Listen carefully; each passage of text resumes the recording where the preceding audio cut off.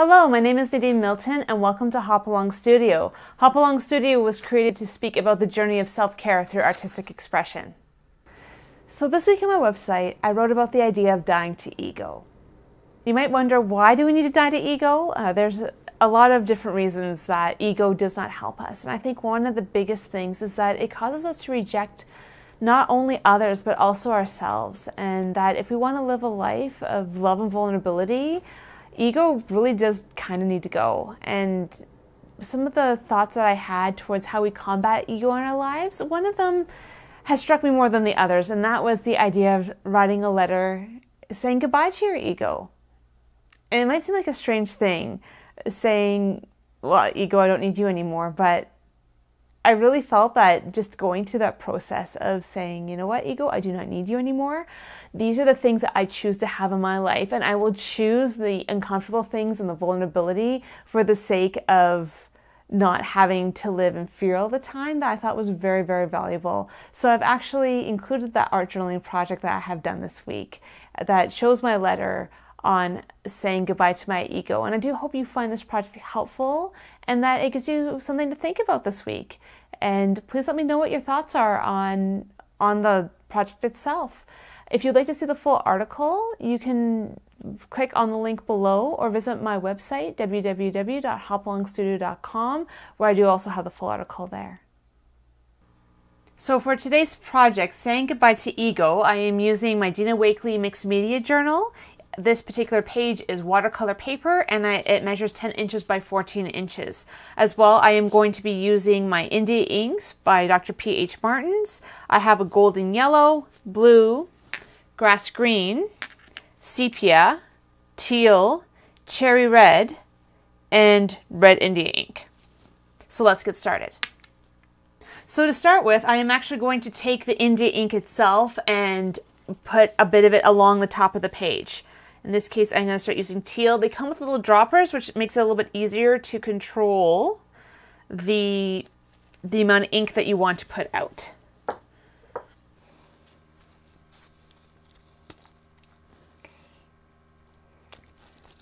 There's some red. Red and yellow go well together, so I'm going to put the yellow next to the red. The blue and the red look good, it'll make purple. I'm trying not to make too much mud while I do this. I'm going to go back to using some more teal.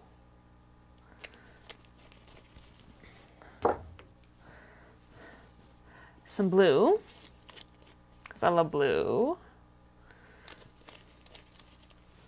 I'll do some green in here as well.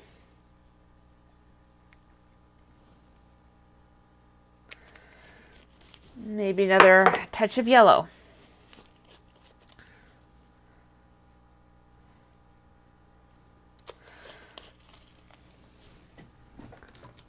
Okay, now what I'm going to do is gently tip the page so it starts running down and use some water to make this run.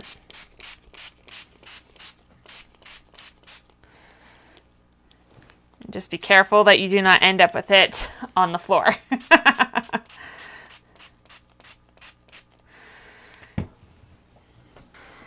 I'm actually putting a bit of paper towel at the bottom of my page just to try to catch some of this. As well too, I'm going to move some of it in the other direction.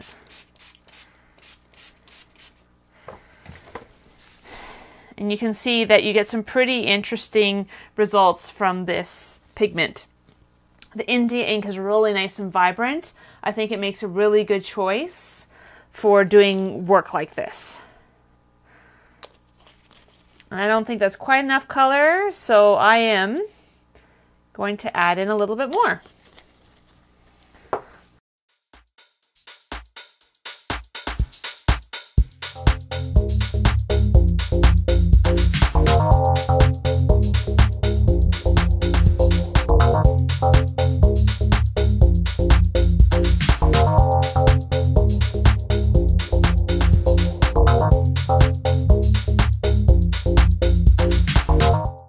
So once the ink has dried, the next step is to add some additional layers to this project to add interest before I start adding my journaling. To start with, I usually grab my small palette and I start applying some colors. So in this case, I'm going to use some smaller stencils with a little bit more detail in them. And to try to keep this light and not too dark, I am going to use some buff titanium and some teal.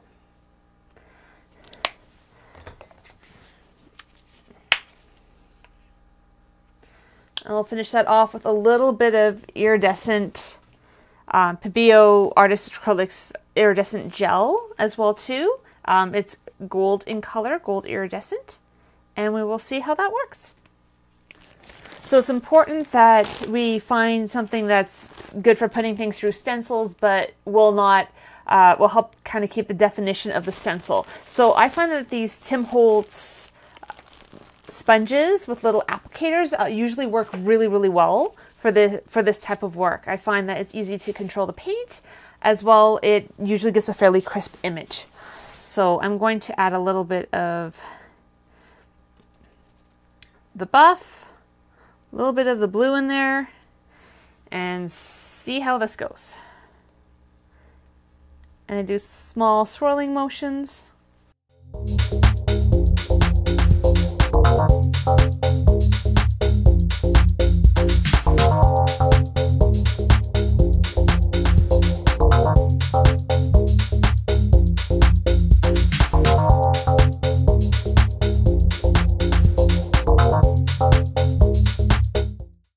Okay, so a little bit more buff titanium.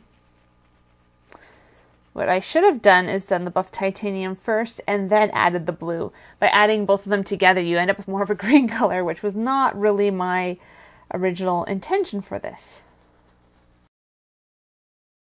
So now I will do some blue.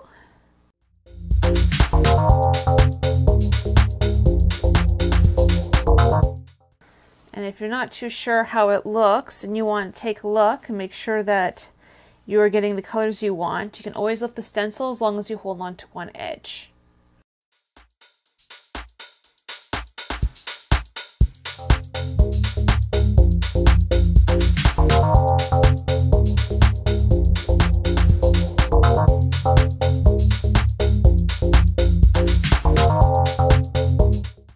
There you go, a little bit of detail in there.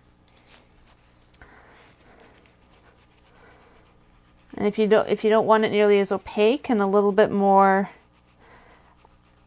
transparent, you just use a little bit of what's left on your sponge without really picking up much more. So you don't want to lose all that background color that we have spent some time actually making kind of show in this. I'll just do one more little section in here. Another key is you don't want to have a hard edge of the stencil. You want to make sure you quit somewhere in between so you have a little bit more feathering from the edge to where you have your final color. In this case, I am following this edge, but I don't want a stark edge here. I actually want to let it fade out.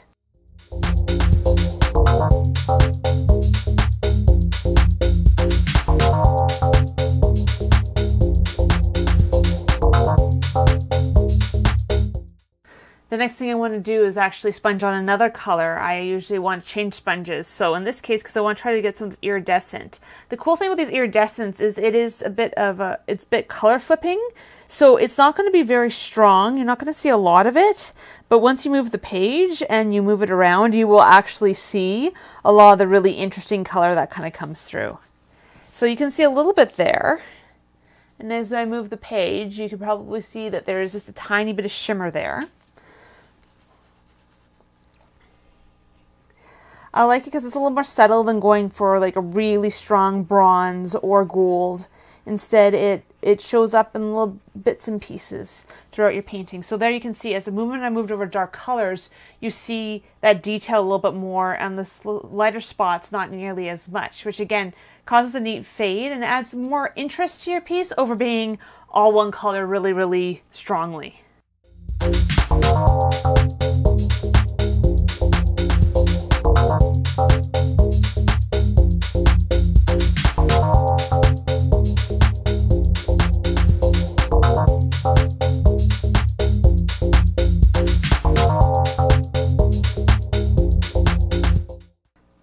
spot here, it'll show up really well. So I'm going to add a little bit more.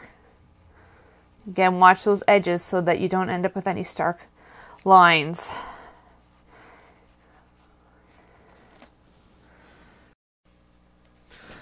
So the next step that I'm going to do is add a much larger stencil in certain areas on this piece. So I've actually put down some of this black blue Dyna paint. As well, I have some phthalo turquoise that I'm going to mix with a little bit of my teal. This is actually a high flow acrylic, which is highly pigmented, but it doesn't have a lot of body to it, so it's nicer to actually add to an existing color. I actually probably should get some of this in a thicker mix just to make this a little bit easier for me. But for now, I will use what I have. So I'm going to use this sponge, and it's good to tilt your stencils a little bit so it looks a little bit more random than it probably maybe would be otherwise. And I am actually going to start, because I do want a few things along the edge here. Again, I'm trying to not get the burlap in, so just be a little bit careful with how you apply your paint, just so that you don't end up with stuff where you don't want it. So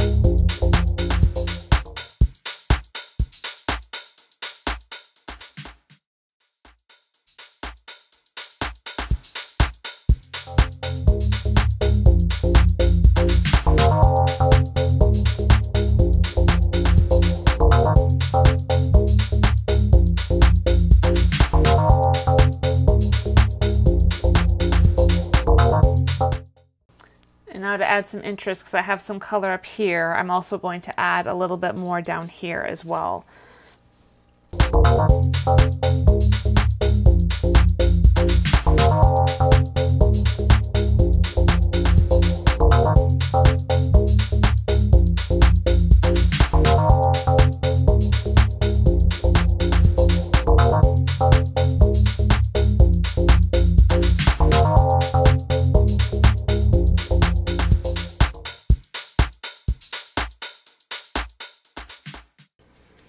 This guy here is blending in a little too much, so I'm just going to add a little bit more paint on it. So just make sure you line up your stencil really well, and then you can add a little bit more color.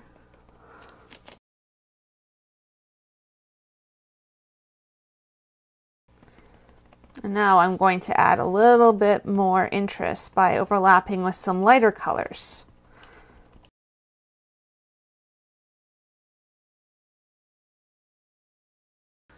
I'm going to add some cerulean blue just to add a little bit more interest.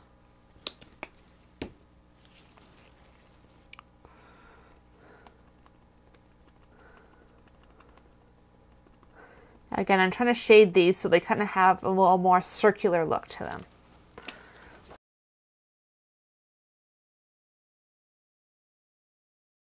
And I'll go in with the buff titanium a little bit.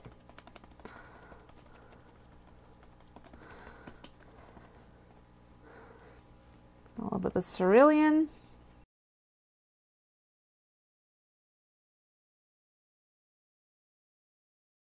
And I'm even going to add a tiny bit of that iridescent gold.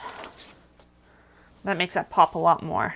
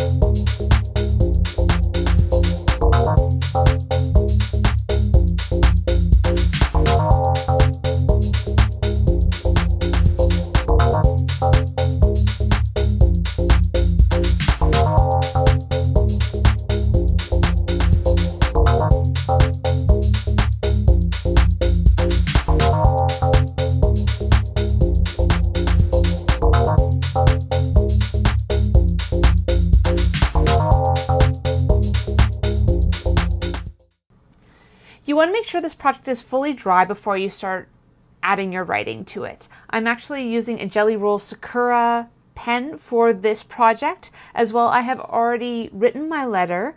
I just want to put it in my own hand in this journal page. I thought it was really important that, considering the topic, the idea of saying goodbye to ego, I wanted to make sure I covered it as succinctly as possible and was able to make sure I didn't leave anything out that was important to me. As well, that helped me plan my space for my writing on this page. So I have now completed my journaling. I'm going to bring the camera down so you can see a little bit closer. So my journaling, I decided to do just straight, and then in other areas I went around some of the circles, and other ones I went over top. So again, I moved things in, I took things out, I tried to show a little bit more interest in the overall writing. I also highlighted certain words that I thought were important and wanted to highlight on those during this video. The next step is to actually start outlining a few of these circles to be able to let them pop a little bit more and to show kind of what I guess maybe make it a little bit more interesting page than it actually is right now. So I'm going to use another one, my Jelly Roll. It's called Clear Star. This is actually pretty much, it doesn't have a lot of ink. It's actually more glitter, and I really like the look of it around projects. It gives a little bit of nice shimmer.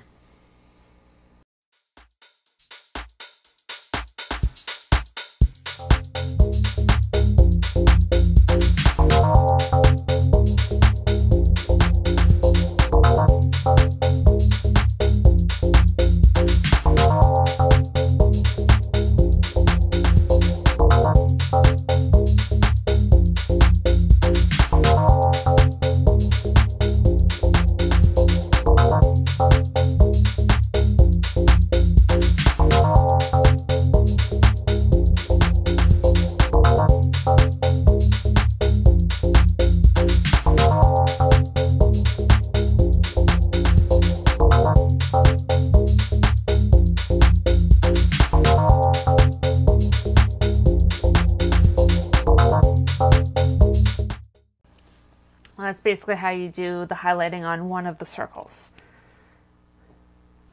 I hope that you have found this project useful.